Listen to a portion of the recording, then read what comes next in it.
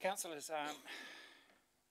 there's been some developments over the lunch hour. The first one is that we're starting at 9 AM tomorrow on deliberations. We will be starting on page 7 of the draft Ashburton Domain Development Plans summary of feedback. So the first topic up will be, and we're doing it issue by issue, first topic up will be overall aim of the plan. And we have a legal opinion given to me by the Chief Executive from Philippa. And there is, do you want to get the words right or will I? There is no legal... You can get the words right. There's no legal... That's right. No legal law that says we can go into public excluded. Yeah, so it'll be held in public. So the deliberations tomorrow will be in public meeting. Because it's under the Local Government Act, there is no reason to exclude the public that we can see. Therefore, they will be open to the public. Questions on timing? One councillor is going to be an hour late. You are leaving at 10 to 11. Do you want us to start at 8:30? No, it's advertised. No, okay, it's advertised start at 9. Okay. Yes, Councillor Cameron. Just to remind you, Mr. Chair, that I am leaving at about 1:45 tomorrow. So that's a conundrum for me. When do I have to have the meeting done by? 10 to 11 or 1:15? Well, whenever, about 16 minutes to 1 o'clock. Right, got you, bud.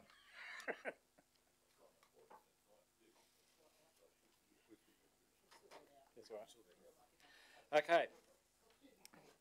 Thank you, councillors. Now we move on to the first submission for this afternoon, and it's in the name of the New Zealand Disc Golf Association, Christchurch Disc Golf Club, Paul Deacon and Polly Hill, and the submission numbers are pages 124 and 195. Paul and Polly, you have the floor. Thank you. My name is Paul Deacon and I am the chairman of the... Sorry, Paul. Order, please, councillors. Paul, you might like to start again. Thank you.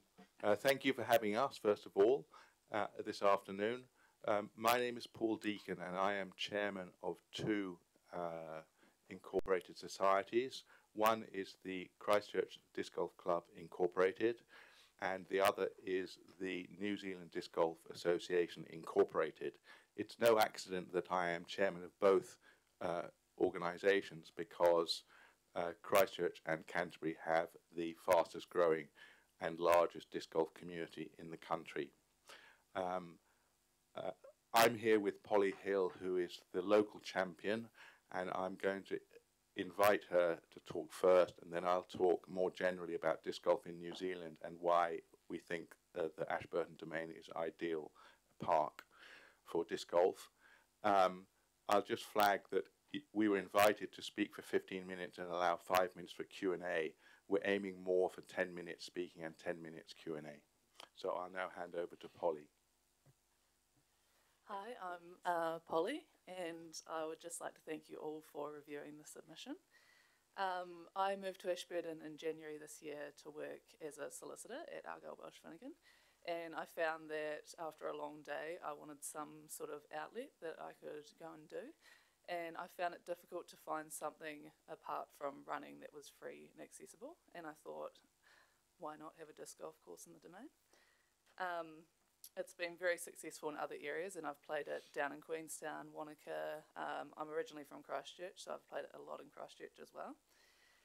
The Domain is perfect for this. It's with the disc golf course, we're able to move things around the outside so that we don't interfere with anything else that would be happening. Ashburton is a strong community that would benefit from something like this, and I have talked to several people, not only at work but outside of work, that would encourage this idea as well. Just due to the recent events of COVID, it's actually quite COVID friendly. I know that sounds weird, but it's a non-contact sport, and so it might encourage people to get out in the community a little bit more. It can be played all year round, especially on a nice morning. It's the perfect time, winter or summer. It lasts forever, really. There's no upkeep to this. Once the course is installed, that's it. You can mow around the goals, you can mow around the tees. There's no disruption in that sense. And like I said, it doesn't encroach on other activities that are happening in the domain. And in our submission, we've focused quite a lot on health and safety, and taken into account other things that might be going on in the domain. And most of all, it encourages people to use the domain and to stay in Ashburton to do that, so that they're not having to go outside. It brings in revenue with possible tournaments, and I just think it would be great. I'll pass on to Paul to go into the specifics a little bit more. Thank you. Before I speak, I'd just like to move that on this lovely spring day that the hearing be moved to the Ashburton domain. Under your lovely 150-year-old trees. But anyway, moving on. I'm interested to know how many of you have actually played disc golf? 1, 2. And those of you who haven't played, raise your hand if you're familiar with disc golf. Okay, no worries. That's typical. This is what we throw. The rules are very similar to traditional ball golf, which is to throw the disc into a basket in as few throws as possible from a tee. The difference is that the fairways are generally much shorter, and the game is played much quicker, and it's easier to learn. Right. I'm going to start by just talking about disc golf in New Zealand generally. We have 47 courses in New Zealand. 23 of those are in the South Island. 5 years ago, that was 4 or 5 courses in the South Island. There's about 20,000 players in the country. 2/3 of those are in the South Island for historical reasons. That means on a per capita basis, there's about 7 times as many disc golfers already in the South Island than in the North. We've got a compound annual growth rate of at least 30 or 40%, and that's likely to be sustained. And based on what's happened overseas in other countries, we confidently expect to get something like 200,000 to 300,000 active players in the country. That's about 4% of the population. Most of those players will be people who play no other sport. To give you an example of the sort of thing that's happening at the moment, in Waterloo Business Park in Christchurch recently, a course appeared without our even knowing about it. It was put in there by the business park for the work-life balance of the employees of their clients, to assist with employee retention. In Invercargill, an aged care home recently put in some baskets into their grounds, and they're already heavily used by their residents, great for their health. A school in Auckland, a middle school, is putting in a course for their pupils. The benefits of disc golf are many. Physical health, it's you don't have to be super fit, you just have to be fit enough.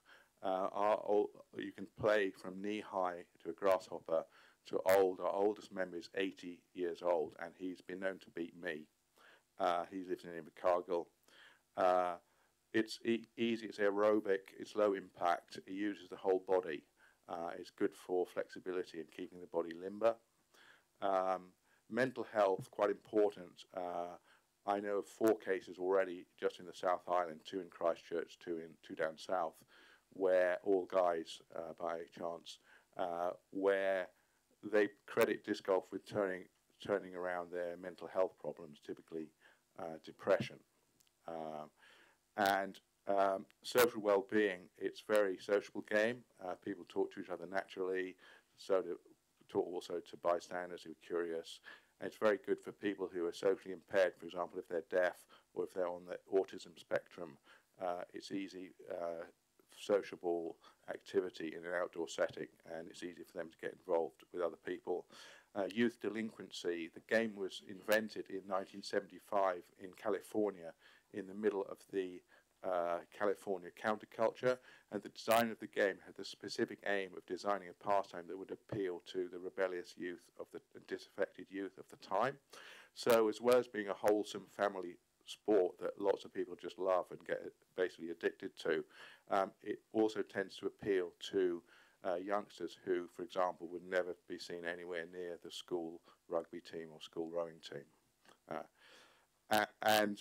It's good for parks. We've seen it ourselves. You put disc golf into a park, you see a reduction in littering, a reduction in loitering, a reduction in vandalism, and quite important, it improves the safety of the park for all users, because the disc golfers are using the fringe areas of the park where people don't frequently go.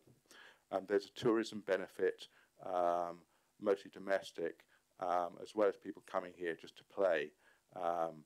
It will be an ideal course for a major annual tournament which would attract 100 or more players from all over the country who will be staying in Ashburton and obviously eating and dining here as well. The domain is very well suited. I'd say it's one of the iconic parks in New Zealand in terms of suitability for disc golf. It's got pretty much everything we want: easy access, lovely mature trees, good parking.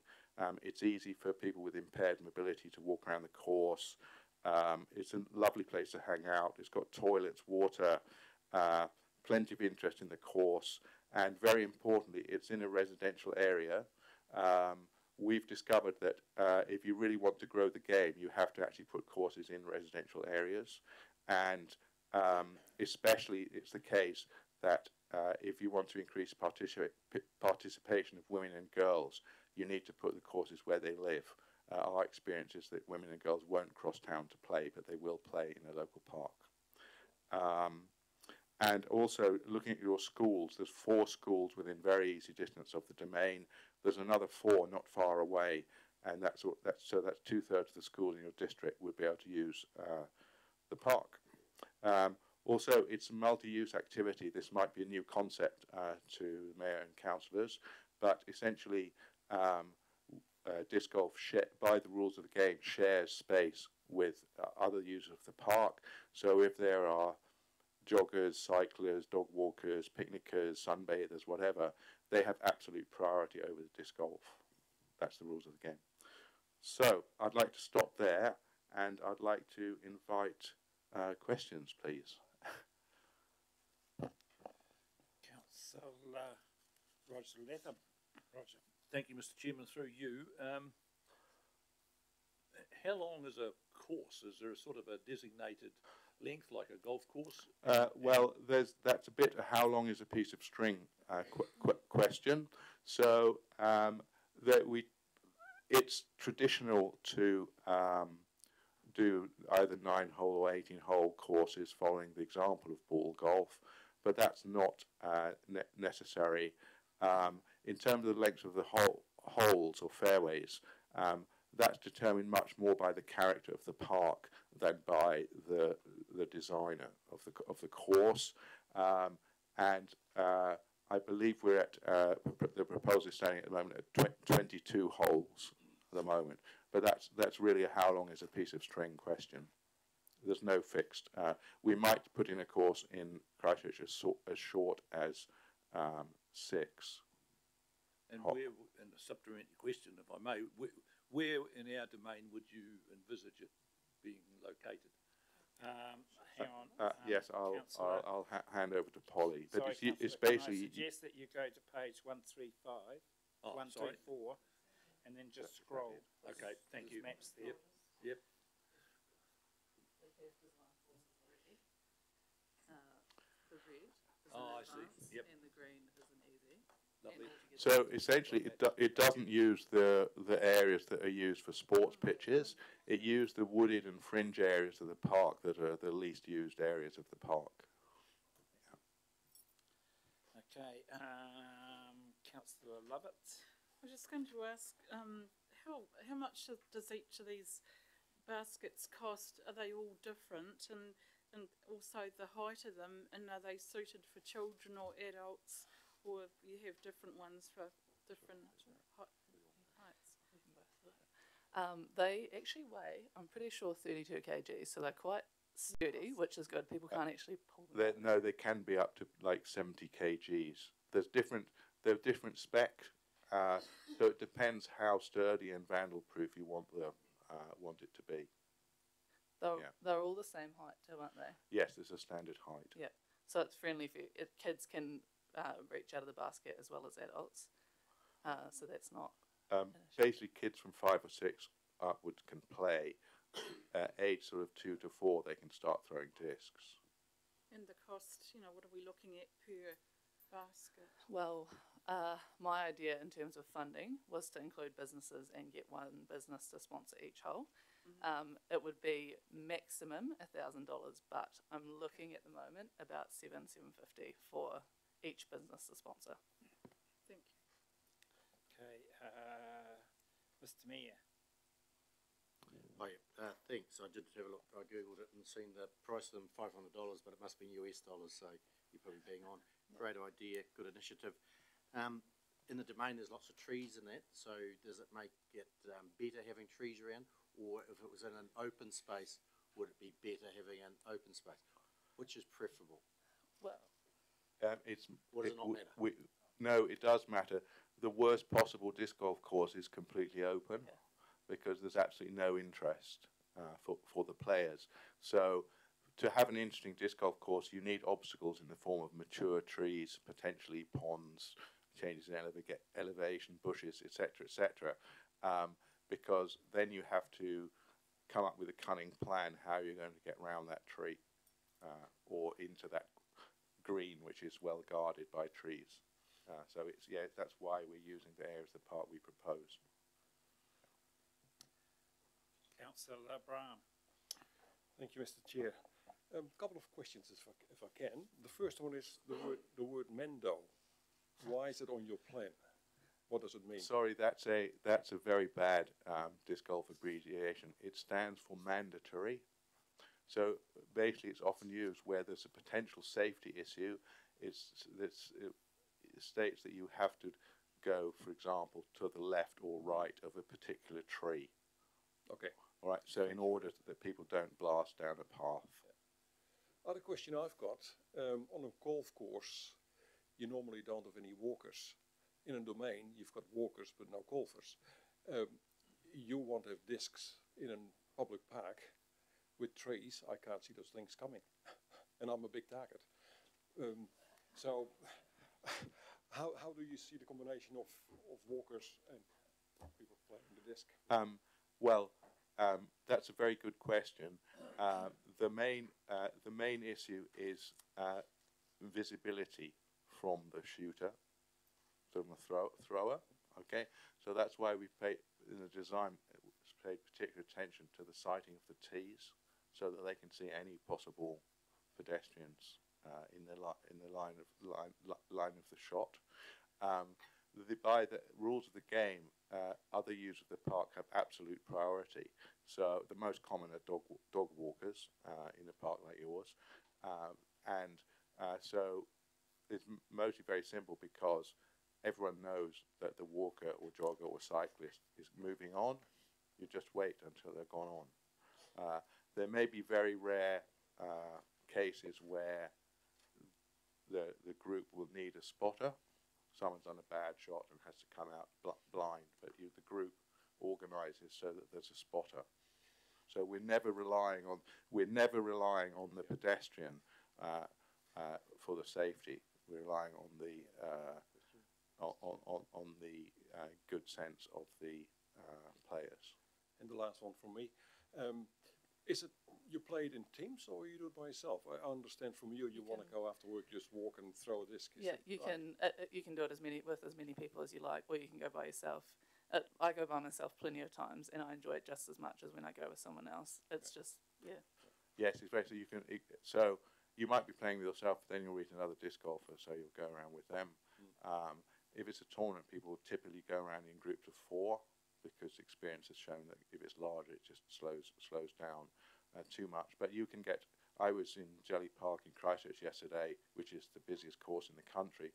There were family groups of 6 or 8 going around quite happily. You can also meet quite a lot of people on the course too. Like the amount of times I've been going around and sort of linked up with someone else that's been playing as well. Yeah, you meet lots of people as well. So. Okay, Councillor McMillan. thank you. I have played, well, I called it frisbee golf, and it was a long time ago in Canada. But I'm just wondering about the cost. So, if you're going to get 18 businesses to sponsor each basket, what other costs there would be? I'm assuming there would have to be kind of like a bit of a sign at the start showing you where the course outlay is. Would that be the only other cost that you would have in setting it up? It would be, yeah. Well, there's three main components. There's the baskets, which we've talked about. So every basket on the course will be the same. There's a tee pad, so normally a paved tee pad. So it's flush to ground level, and it's layered about 20 centimeters deep with sand and gravel and a board around the outside and pavers. So it's quite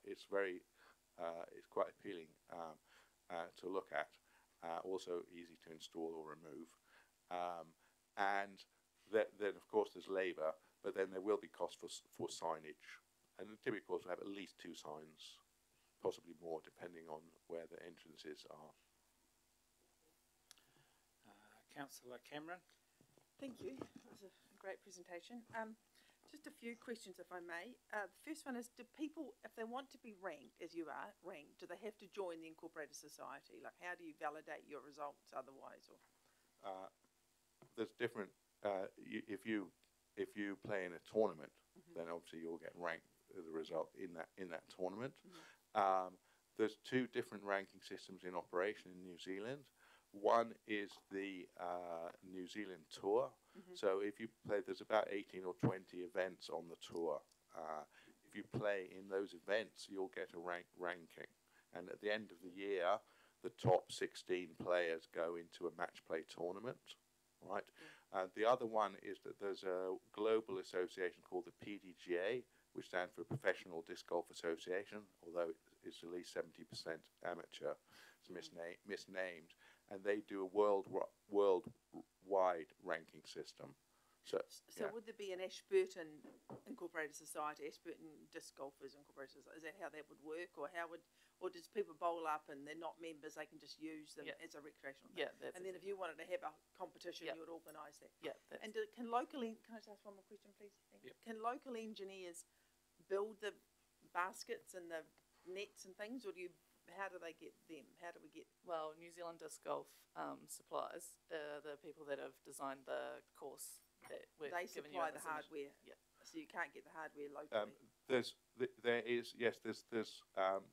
It's very expensive to import baskets because of their weight.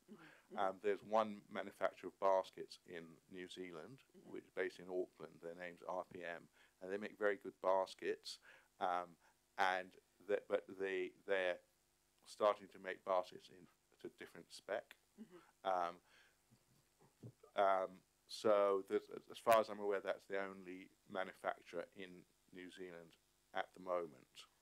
Yeah. Sure. Okay, so Yeah. they'd be But sourced in terms of externally. other questions, no, like 98% of disc golfers are casual and recreation and don't have any affiliation with clubs. And when I've seen them, this is my last question, Mr. Chair. When I see them, they're sprayed around the base of so grass doesn't grow up the hardware, doesn't grow up the pole, into the netting and things. Who does that? Parks and Reserves, or who maintains the lawn around the? That's normally left to Parks and Reserves because there's no obstacle to them mowing around the base of the basket. There's just a pole going into a sleeve in the ground, and normally also the tees are flush to the ground, so they don't interfere with that maintenance. We would normally expect a club to be responsible for the maintenance of the baskets and tees. So at the moment, there's no Ashburton club because the concept is new to Ashburton. In time, there may be. If the council sees fit, in the interim, the Christchurch Disc Golf Club, which, by the way, has just applied to be a registered charity. We'd be happy to take ownership of the basket and teas and be responsible for that aspect of the maintenance of the course. Thank you. Thank you. Okay, Councillor Rawlinson. Thank you. Thank you. Excuse me. I think this is a great idea, but part of my question's just been answered, and it was around the baskets. Do you have to put a post in the ground, or can they be, if they were allowed to be, attached to a tree? What's the norm? The norm is to have a sleeve in the ground into which the basket is put, Right. and it bolts or padlocked in a relatively secure way to help prevent vandalism. We do have vandalism; it's fairly low, but it does occur occasionally. So are they a round or a supermarket basket shape, or what are The they? basket starts about this height off the ground, and it goes up like that, and it's round. It's round. And then in that it has a helmet at the top, and it has metal chain hanging down, which is designed to catch this. Great. Thank you. Okay, I have a question from the chair, but first of all I've got to find out the relevant information. So I'm asking Sue Newman the question because she seems to be about the only golfer I know in the room. A number of years ago I played golf and had gin shots, but I also hit the ball onto other fairways. What's the call, Sue, when the ball is lining up, golf ball is lining up to hit someone? There's a four. Thank you. So my question is to the submitters, what's the call when a disc is being thrown off course and may hit someone? Exactly. Whoops. It's the same essentially. Four. Thank you. Yeah. Now the other part of the question is, Polly, you're actually asking for permission to set this up, and if you get permission, you'll handle everything else. Have I got that right? Yes. Thank you. Further questions? Thank you very much for presenting something new for Ashburton. Thank you. I'll just add to that last question. It's customary in Christchurch that we might ask the council, or in Christchurch it will be actually the local community boards, to pay for signage, but that's up to them. Yeah. Ethnic Community Board? Yeah, because it's usually a council sign. That's all. Yeah, not a club sign. Okay. Thank you. Thank you. We now have New Zealand Trees for Bees Research, Ray Butler, and the submission is on page 197. Ray, would you like to come forward and present your submission, please? 197.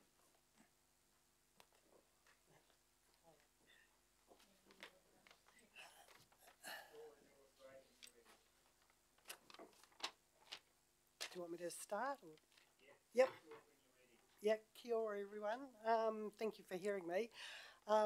My submission, I just wanted to read on it because it's probably not new to you or anything, planting trees for bees, but I just thought it was a good opportunity for me to emphasise to you more that if you're going to do some planting or around the domain, that maybe you would want to put it in a theme.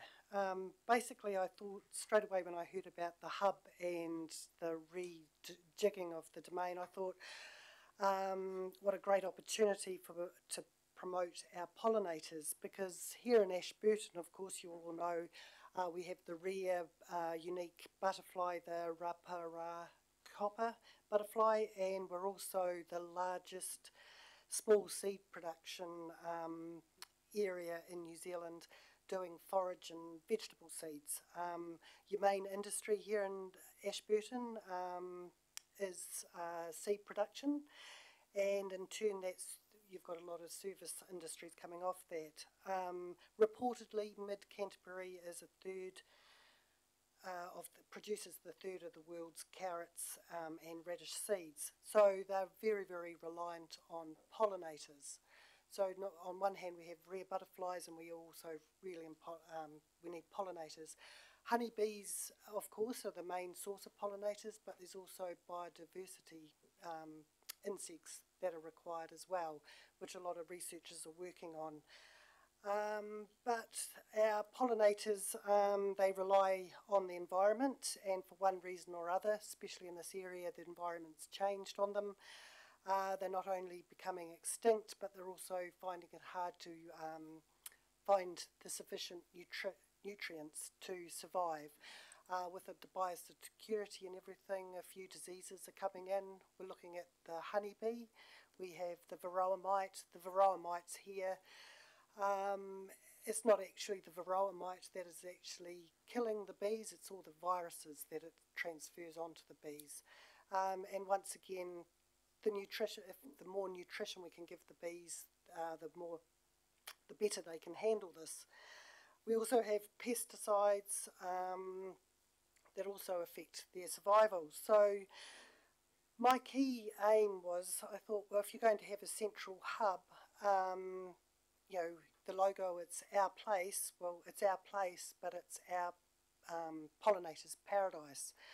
So if we could educate not only the farmers, but the general public, we could actually help to actually plant again for the pollinators. Because not all trees or shrubs, not all flowers yield nectar and pollen. So therefore, you've got to be careful what you're planting. You're not necessarily being beneficial to your insects. Trees for Bees is a charity trust, and it's been going for 10 years. It's had Sustainable Farming Fund. It first started, it was instigated with federated farmers, and they started talking to the beekeepers and asking them what bees did the bees forage from. And from there they collected samples of nectar and pollen from all the trees, and it's taken them 10 years to build up a whole catalogue of not only identifying the trees, but actually grading the pollen and the nectar. So because not all pollen's good, like pine pollen is less in nutrients than, say, flax. So then they've identified that, and they've also identified what times of the year regionally these trees flower. So therefore they've also created for each region a flowering calendar, so you can actually plant all year round to getting a certain amount of nutrition for not just your bees but for other insects. The same information that they've gathered can actually also be used for, you know, the butterflies and other insects. So my vision was, as soon as I heard about it, I got very excited and rushed round and looked at the aviary and the cricket grounds, and I was like, oh my God, yes, you could definitely plant, do some planting here, and you could have placards and teaching the public and also the farmers and everyone, any interested parties, what actually plants and everything was sufficient, and you could have placards and rah-rah. And then I was like, oh my God, the cricket club room, that would be amazing, because you could also turn that into an information centre if you're going to have a cafe there or something. And I'm looking at, you can look at what they're doing overseas. In San Diego Zoo, they've got a great insect section, insect house there. That's actually very informative about different insects and things. And I thought, well, we can... you can talk about the biodiversity of insects. You need good insects and bad insects. So then you can, if you've got the bad insects, that they help with the compost and they become part of the life cycle in the food chain. You can explain about weeds and planting, pesticides, and you could also be helping with research. You could actually, before you're planting here in the domain, you could do a study on what insects and pollinators are there, and then carry on the research as you're going to how actually the planting is performing. But then I heard about the bowling club people not wanting to move, so I really don't want to get caught in sort of saying, yes, I think we should have some sort of educational tool there. Maybe somewhere within the domain would be actually sufficient. I'll leave you guys to decide on that one, because I ended up being very excited about putting my submission in and talked to the wrong person and didn't realise it was such a issue here in Ashburton.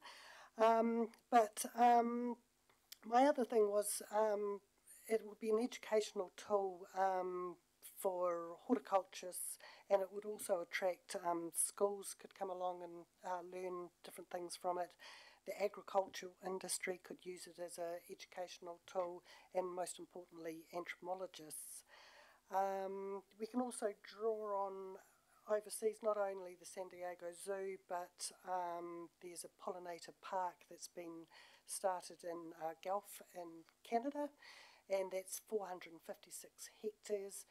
That has a lot of people, and they've built that on landfill. And they're actually working with a lot of volunteers, and they actually do things like compost carpets and putting seeds in it and things. So there's a whole lot of projects that I feel if you had a theme going, you could just maybe carry it on, whether it be voluntary or not. And also Rawiki Domain in New Brighton, that's 1.7 hectares, and they've actually also just been planting for native birds and butterflies. But yeah, that was pretty much, I was just wanting to emphasise where my submission was coming from, and as a area that's so reliant on pollinators, if you would consider whenever you're doing any planting for pollinators, basically. Any questions? Questions, Councillors? Questions? Councillor Brown? Thank you, Mr. Chair. Thank you for this. Excuse me. Oh. I heard you say, yes, Mr. Chair, but then I didn't hear you. Can you please arrange your microphone accordingly? I can, about a hand away. That's it. Got it. Nailed it. I nailed it properly. Just listen. Trees for Bees, yes, is the name of the group you're presenting it here. Let's say it that way. But you talk about a lot of small plants. Can you give me about 10 trees what we could plant in the domain for the bees? Oh, see, I knew somebody would ask me. I'm actually a queen breeder. I produce honeybees, and I've got my ambassador hat on for Trees for Bees. Straight away off the top of my head, even though I'm a beekeeper, I'm not great with trees names, but Five Finger, Lacebark, they're high performers. We've actually I haven't done the work, it's Linda has. But they've also categorised them in natives as well as exotics. So you've got Lacebark, Five Finger, and I forgot to bring my pamphlet, sorry, but it's all on the website. Yeah, no, sorry, I was shouldn't ask you that. But what I would like the council to do is, or the domain, use that information that they've done. They also do planting. They do help with planting. Or work with landscapers. Councillor Latham. Thank you, Mr. Chairman, and thank you for your submission, Ray. It sounds pretty exciting, I think. Have you spoken to Trot's Gardens? Because I know they have a program up there in broad terms pretty similar to what I understand you were just saying to me. So if it doesn't work in our domain, all I'm suggesting is perhaps you should have a word with them, because they're putting education facilities in for children to understand birds, bees, butterflies and things like that. So, I have been put in touch with Trots, but Okay, further questions? Ray, thank you very much for coming in. No worries. Thank you. I have a question of Mr. David Fisher. Would you mind starting 10 minutes early, sir? Thank you. David's with the Ashburton Sports Turf Trust. The page number in your submission book is page 32, councillors. probably prefer, well, I'm sitting out what I'm reading out. Oh, okay, we'll wait for that. Yep. Maybe better to refer to. Okay. Sorry. Can you turn on your microphone? Right hand button. And if you can turn this speaker around and be that far away would be ideal. Move the speaker closer. Sorry, 30, I thought I said 32. Sorry. No. Oh, too close. Right. The floor is yours, David, when you're ready. Thank you. Yes, I'm submitting on behalf of the Ashburton Sports Turf Trust, who built, owns and leases out the artificial hockey service, and it's customarily called just the turf, and also includes a small practice area and the pavilion. The trust is a charitable trust, registered with charity services, 5 trustees that are listed there. Mid Canterbury Hockey leases the facility from the trust and responsible for the day-to-day maintenance of the facility, and the long-term maintenance is the responsibility of the trust, and that includes the replacement as the turf wears out. Current turf was replaced in 2012, so soon after the earthquakes we got a bonus, as you may well remember from a previous presentation, through insurance proceeds. So they last 10 to 20 years, so the current turf may need replacing over the next 2 to 5, 7 years. It's a bit unknown. Mid Canterbury Hockey itself, as the tenant, is in a good healthy position, with player numbers growing from around 500 in 2010 to 665 last year. Haven't got this year's figures, but I would, to be honest, expect them to be down like every other sport, and then we hope they'll grow again. And that's our expectations, that with the programs and strategies we have in place, that's sort of with Mid Canterbury Hockey hat on, that those numbers will continue to grow through a coaching development officer and a presence in the schools. The trust entered into a deal lease with the Ashburton District Council on 31 October 1996 to lease the land when the turf was built, with a payment of an annual rental. This deed of lease had a 20-year term, so it's fairly obvious that the lease has expired, and we have had some discussions with the Chief Executive regarding the expiry and its renewal. So looking at the draft domain development plan, I've listed a number of areas where the turf comes up. I don't want to go through all of them, but it's certainly shown on the existing site plan. Hockey pitch with pavilion, existing activities and facilities mentions hockey, and it's shown on the map. The fencing around the turf is recognised. In the 30-year plan, the turf's not included in any of the highlighted areas where development projects are proposed, apart from the walkway to the turf from Elizabeth Street. The turf's included in the sports precinct. There's no hockey, no photos of hockey, which I was slightly disappointed about. I thought it might have shown there. The future circulation shows the pedestrian path from Elizabeth Street and the proposed path going round the side of the turf. Future development projects, there's no development projects indicated for the area occupied for the turf, apart from perhaps from a possible relocation of the bowling club. And there are a number of areas, a number of items mentioned on the map that are near the turf that of interest to us as a trust: the waterway enhancements, the bridges, the West Street entry and car park upgrade, the potential bowling club move, and the lighting upgrade of paths. Come to those shortly, but the one of the main ones that does affect us and is of interest is the West Street car park entry and upgrade, and it does mention that that car park would be available for overflow parking when events are held, such as large hockey tournaments. So that sounded good. So when we looked through that as a trust, we thought, reviewing all those items that are mentioned in the plan, that it appears that the hockey turf is an integral part of the domain, on the basis of that. There appears to be no intention to shift the hockey turf from the main, so that's what we get out of the plan we've seen, and if that's the case, we're happy with the Turf Trust. Trees are very happy with that. However, the renewal of the lease needs to be actioned to give certainty of tenure and the conditions of that tenure.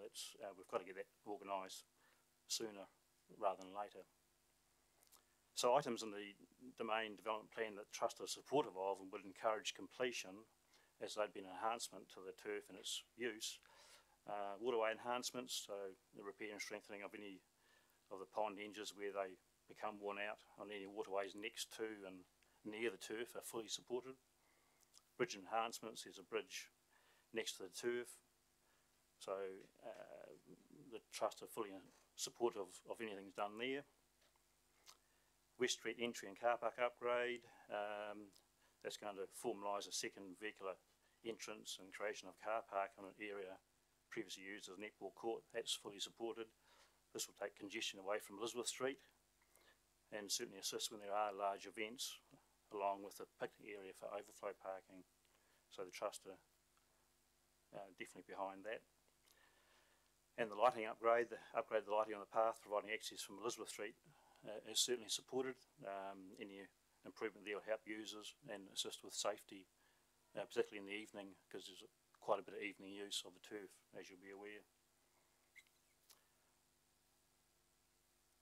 Items not in the domain plan to be considered. At the eastern end of the turf, there's a lot of trees and shrubs that are high and overgrown. The foliage from these impacts on the condition of the turf.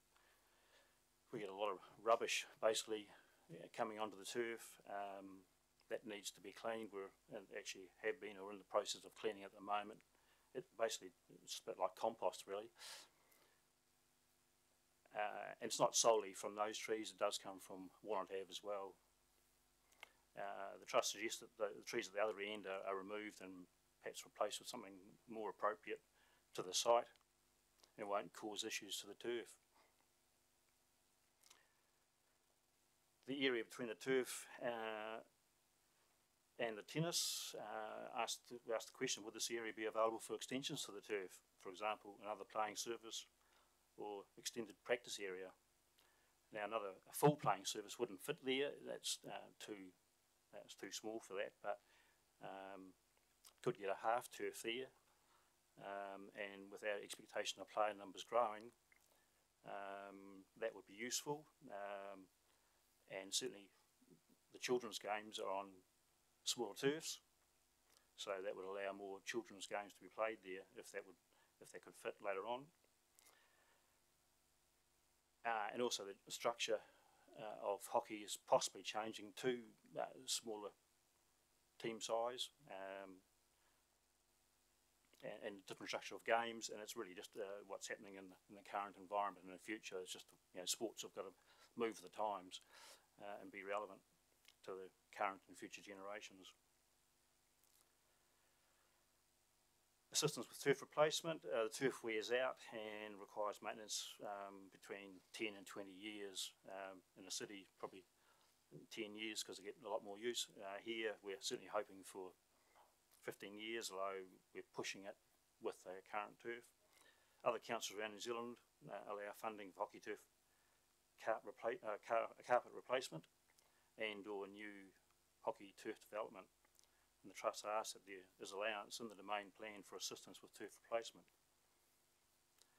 The Ashburton District Council proposes a 50% of the development of sports grounds around EA Networks Centre, and perhaps funding on a similar basis could be provided for expected hockey turf base and carpet replacement.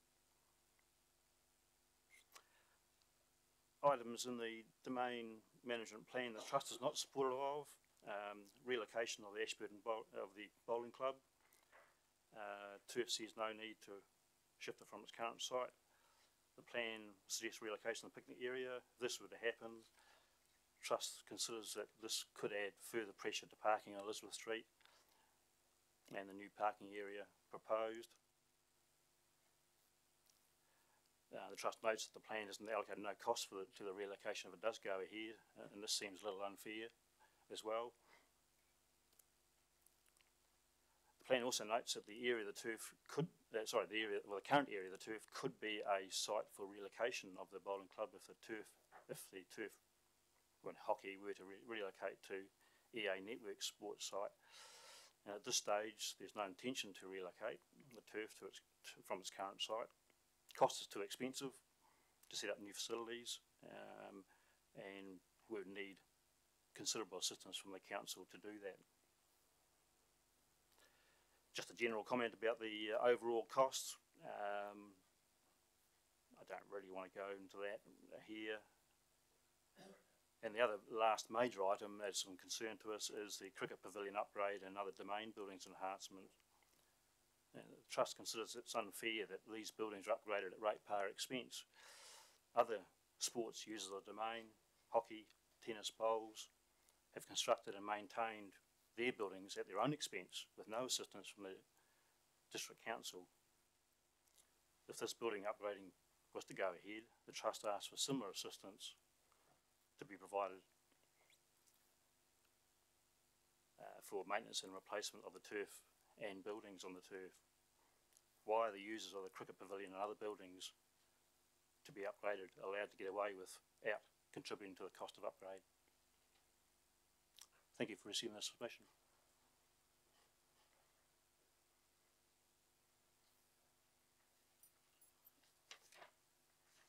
Councillor Lovett.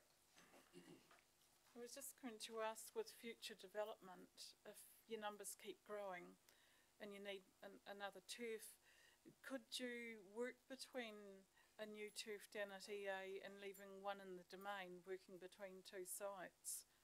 If there's not enough room in the domain to put another one up, taking up too much grass area, do you see yourself doing that, having a professional one and a, yeah?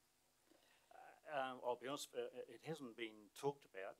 Probably our end goal is to have two turfs. So that would be wonderful we did, because that means our numbers are good.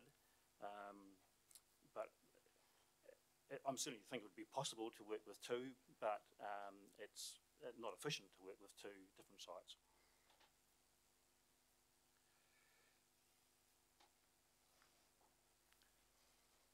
Yep, Councillor Rawlinson. Councillor Cameron. I just had the same question along those lines. Is your turf, because I've been there a few times to watch my niece play, is the turf for the number of, do you have enough capacity for the number of players so far? You're not short on space at the moment? Not at the moment, no. Okay, thank you. Councillor Rawlinson. Thank you, David. I've got two questions. The first one is around tournaments. Is it correct that if you had a second turf that you would be able to attract bigger tournaments to Ashburton? Yeah, all the turfs around New Zealand are rated, and I think the rating, I'm not absolutely sure, is having the two turfs and the facilities that go with and having two turfs to get the tournaments that were available. We had one of the school kids from, I think it was Mayfield or Lismore, enlightened us that I think she was a keen hockey player, that if we had another turf we'd get a higher level of tournament. So, but my second question was around the parking. Partially disabled for hockey is a problem, isn't it? I've got friends who would love to go and watch hockey on a Saturday, but that gate at Elizabeth Street is always locked and they simply can't go and watch because they can't get in. They can't drive their car across the domain from Walnut Avenue. So is there a way that we can get round that at all, or do you see, or does that gate need to be left? Seems to be a bone of contention. I had to go and present prizes for the under-16 tournament last year, and that's been shut all week, and all the poor had to walk and fill up all the streets around to park for that tournament. The question is around that entry. Could we get it open for people to get nearer to the pavilion, but particularly the elderly? Well, I would think when that west car park was developed, it could be incorporated in there. I suppose it's still a reasonable distance away, but I wonder if that was developed, whether that would cover your disabled parking. And the second area that comes off that is the picture. Something could be done in there, but it depends what else happens, doesn't it? Okay, Mr. Mayor. Thanks, Mr. Chairman. When the EA Networks Centre was being, there was discussions with all the sports users around and who wanted to relocate there, and hockey was involved in that discussion. And if I remember back, the discussion then was we need to renew the turf one more time, and then we could possibly relocate. Is that still the case today, or has that those thoughts changed? Once again, we probably haven't done a full review of it and sat down, and I think the cost is getting prohibitive to set up those facilities again on a new site. But it all depends on what assistance we. The cost is the main reason. It's over $1 million, well over $1 million to start again, and that would be a big ask for us. But if you've got the numbers, it can work, can't it? So, it is a possibility, but it's being well over $1 million. It is the problem. But you're quite right. We're not against going, but it's going to take a lot of planning and funding to get there. Okay, Councillor McMillan. Thank you. Answer this question for me, but so you said the lease is expired in 2016. Correct. So I was just wondering why it hasn't been renewed. Is there a reason, or is it? Chief Executive. Yes. We'll follow that reminder up. I do recall meeting with David some months ago now, and the exact state of that lease is not in the forefront of my mind, so I will explore that. We're not unhappy that it hasn't been, but we would be unhappy if we didn't get any input and perhaps the terms, well, some of the terms need to change and be updated, but you need to be careful about that renewal. Yeah. Sleeping dogs lie. Okay, councillors, any further questions? David, thank you very much for coming in. Thank you. And I call on Mid-Canterbury Cricket Association. Would you mind being early, or all your members not here yet? I adjourn for 5 minutes.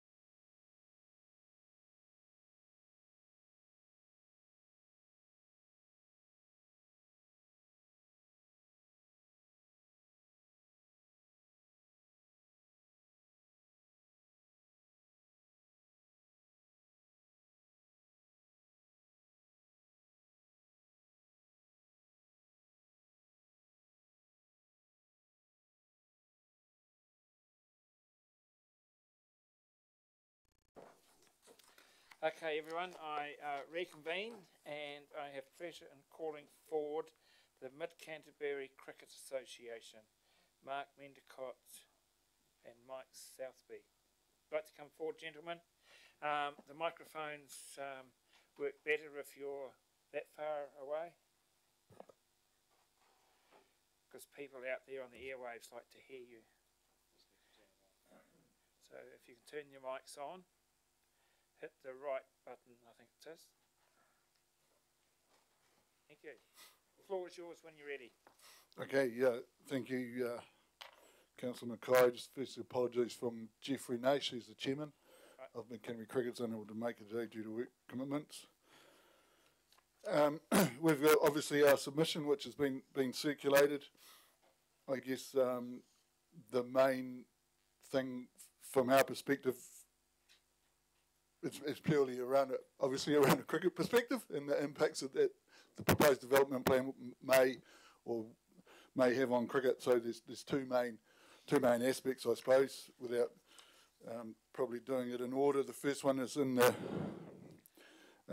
page 20 of the plan, which is associated with the sort of north-eastern corner where the new access road comes in. One of the fields seems to have disappeared, which is one of the current artificial pitches that we use, that is used a lot, heavily used by juniors, and that may just be a drafting issue, hopefully, or because we would certainly be opposed to that, and with the position of the road, which again may only be schematic, it will impact on the one field which says it's relocated is fine, but it will impact on the position of the other one that's missing, would also need to be relocated as well. And they're both artificial pitches. So it's the one that's on that, it's shown on that plan, but it's not shown on the one on the sort of dotted one that the road goes halfway through. That's missing. It's missing off that sheet, which is the one on page 20, where put the big marker pen is. So obviously we wouldn't be in favour of losing a pitch, given that those one of the artificial ones which are heavily used, particularly by juniors, most Saturday mornings and Saturday afternoons. And as it is, we're kind of struggling for numbers of those, and we're possibly looking to potentially put some more of them in if we can. So I guess that's one aspect of our submission. The other one is concerning the oval and the too close or not close enough. The oval and particularly the western side, where the existing pond is there, which is the pond under the big trees down the western side. It's painful for us from cricket, and we've seen that it has currently anyway, very little, if any, kind of amenity value. The banks are all falling down and trees in it and all sorts of rubbish that are in there. And there doesn't appear to be any, there's new pathways shown on the other side, which go up where the pathway goes now between that pond and the croquet and all that, but on that side there doesn't seem to be anything done other than the generic waterway enhancements. And within the current proposals, or the current sort of indicative things that are shown as waterway enhancements, none of them would help our cause. It would make it worse probably in terms of balls going into the pond. And that's, I guess that's the issue there. It's $150 a pop every time one goes in. Particularly at senior representative level, the umpires, want another one, a new one. So, I guess what we would like to see is, like to know what if waterway enhancements meant fill it in, that would be fantastic. But just really that section from from where the existing path is, the section of concern is that piece from where the existing pathway goes down to the, I suppose, the Phillip Street Bridge. We recognise that the piece on the other side, on the eastern side, there's a piece there, but there's much less of an issue, and obviously it has a lot more amenity value already anyway now than what that piece down that western side does. Yeah, so I'm not sure what, yeah, as I said, what the enhancement involves there, but there's some very large trees there, which are great, fantastic, you know, provide a lot of shelter and a good value, and just about everybody that comes to the domain comments on what a fantastic setting it is to play cricket on that oval, whether they're the people from within our zone that we play or overseas teams or visiting teams, everybody comments on that. And just about without fail, they tend to also comment on that stretch of water, particularly if a ball goes in there. I guess, you know, so yeah, preferably for us, it would be fill it in, but if not, if there's some other thing that could be done in terms of fencing or something like that to mitigate that risk, that would be great. I noticed just the other day up in the, what is the northwestern corner, and behind the trees up there, there's a sort of a, what I imagine would be a relatively cheap sort of fence. There's a deer post and chicken netting fence along there. So, you know, even something like that, obviously on this side of the pond and under the trees, would, if anyone hits it over top of a 1.8 metre fence at that point, it's a fairly good hit, and it probably deserves to be put in the pond. But, and that would, you know, we do put up, string up practice nets and all sorts of old nets and bits and pieces along there for each game, but it's a bit painful, and it does stop the majority of them, of the balls, but it doesn't stop all of them. But if we didn't have to do that for each game, it would be great, and it would, yeah. So I think, I haven't read the submission since we wrote it for a while, but I think in guts of it, those were probably the two points that we raised, that in particular how the plan impacts on cricket. Okay, thank you. I'll have the first question, if I may, to staff through the Chief Executive. Is there a ground missing or wicket missing, or is that a drafting? I'd ask our design experts to comment on that, perhaps. I just thought it might save some questions.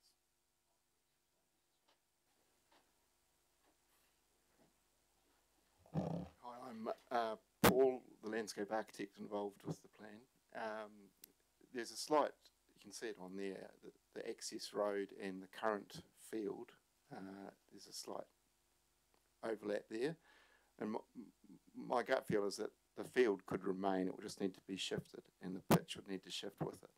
So I think you can still fit two there, but you would need to relocate the pitch or to make it fit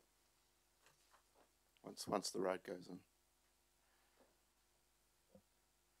Would you like to comment further after that answer, Mike? No, as long as there's still two there. Yeah. They get moved, yeah. Just say it was different, obviously that, I don't know if that's that's a different plan to the one that was in the thing that was just missing off. I wish they were all that easy. I wish they were all that easy. Okay, we'll fill the pond in and we'll be happy. We'll go happy. No, we're going to train a duck. Councillor Rawlinson. Thank you, and thanks for your presentation. Just regarding that waterway, I don't think there's a lot of water goes through there, is there? But would piping that piece to carry the water still be a solution? Yes, just only that section from the piece you mean, yeah. From the Phillip Street Bridge up to where the next pathway crosses it at the top of the domain. Yeah, I was just thinking as you were speaking, I mean, with so many big irrigation pipes now in this district carrying water, it made sense to me that we could perhaps, if we could pipe it, would be a solution. Yeah, I don't know what the flow is, but they're coming in there where the stock water, well, the water that used to flow down Harrison Street and that fed it was piped. It wasn't a very large pipe. So to cater, I don't know. I guess maybe something of the order of a 600 or a 750 pipe might not even need to be that big. Would probably carry the flow there reasonably easily. Thank you. Further questions, councillors? Thank you. I guess the other thing that we did mention was the pavilion upgrades and the long-term status of that, and we briefly talked about it. And I guess it's I'm not sure it's directly related to this Domain development plan, but you know, the long-term future of the sport on the Domain, and in terms of with the EA centre and all of those things is a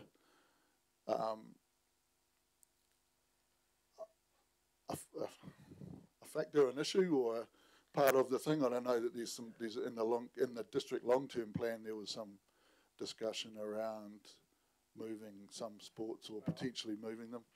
If I can be cheeky enough, why don't you now just straight out ask us if that can be clarified in the near future? Could you clarify that, please? Thank you. Councillor McMillan. Thank you. And I was just going to ask, did we find out who actually owned the pavilion in the end? We did? We did. Okay. Chief Executive. It is owned by a trust who are in the process of discussing with us a transfer to the council. That's my understanding. Did you hear that, Mike? Yeah. So, obviously, further discussion to take place. Yeah. Yeah. Well, it was probably a couple of years ago, at least. I think that meeting was. I have rang a couple of times since, but there hasn't been a lot of movement. And as I said before, I think it was something to do with the dissolution of the trust and the way the trust document was worded. Further questions, councillors? Thank you very much to Mid Canterbury Cricket Association for coming in and making your views known. Thank you. Thank you. Thank you. I now call forward Cancer Society of New Zealand, Mandy Casey. Then the next one after that is Smoke Free Mid Canterbury, Clowley, McDowell and Mandy Casey. So does one come forward, or does both come forward, or are they separate? Or Mandy, can I leave it in your hands to tell us what you're doing, please? Now the page is page 251 for the Cancer Society, and Smoke Free Mid Canterbury is 243, councillors, for your reference.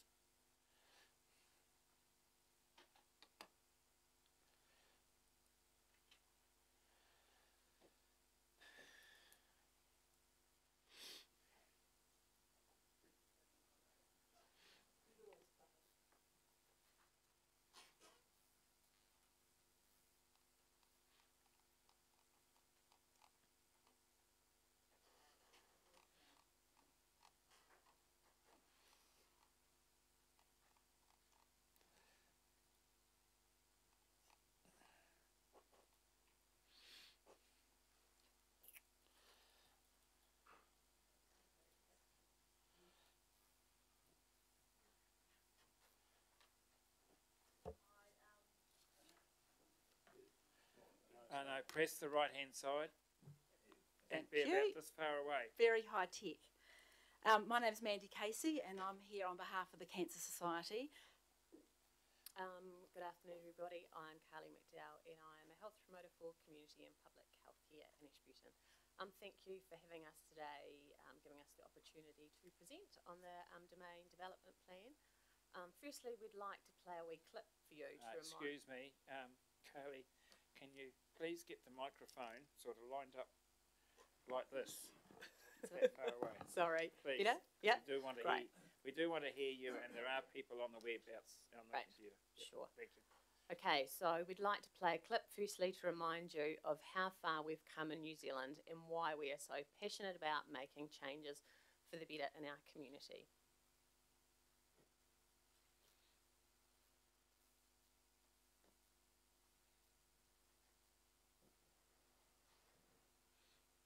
Will we the mic over top of the mic.